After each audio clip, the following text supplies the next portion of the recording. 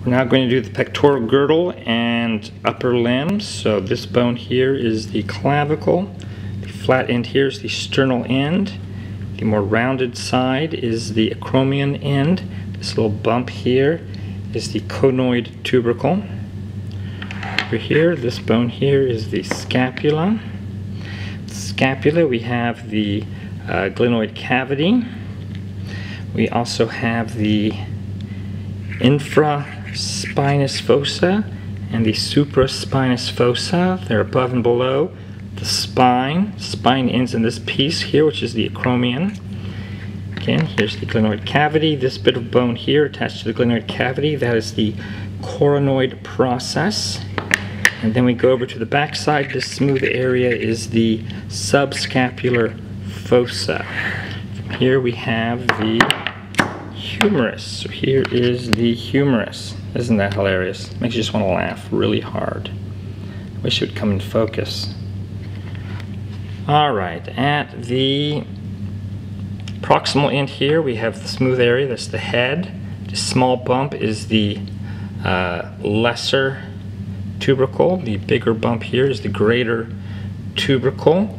The space groove going between it is the intertubicular sulcus. Between the head and the, you can see this little line going around is the neck. That is the anatomical neck. And then in this imaginary area is the surgical neck. Oh, about a third of the way down there's this rough patch you can just almost assume isn't there. That's the deltoid tuberosity. Then we go all the way down to the distal end.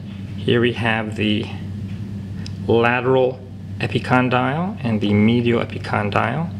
This is the capitulum. This is the trochlea. Above the trochlea is the coronoid fossa. And then we can flip this around. We have this really big depression here. That is the olecranon fossa.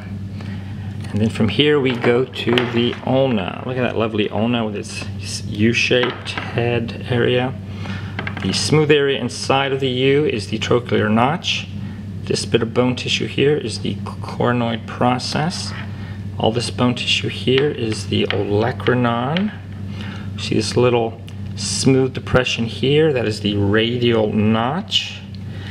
And then we go down to the distal end of it and we see that we have the smooth area is the head and the tiny little point is the styloid process. Here is the radius. Love the radius. Okay, if the radius is proximal end, we have the head. We have the radial tuberosity. We have the neck underneath the head, radial tuberosity. And then at the very distal end, we have this smooth area here for the ulna, that's called the ulnar notch. And at the other side, we have this point sticking down, that is the styloid process. Here is the hand. All the bones up here are collectively known as the carpals. With the carpals we have, let's see, can I do this with my phone? I think so. Alright, scaphoid, lunate, tricatrium here, pisiform attached to it, trapezium, trapezoid, capitate, and hamate. Those are the carpals. These are the metacarpals, 1, 2, 3, 4, 5.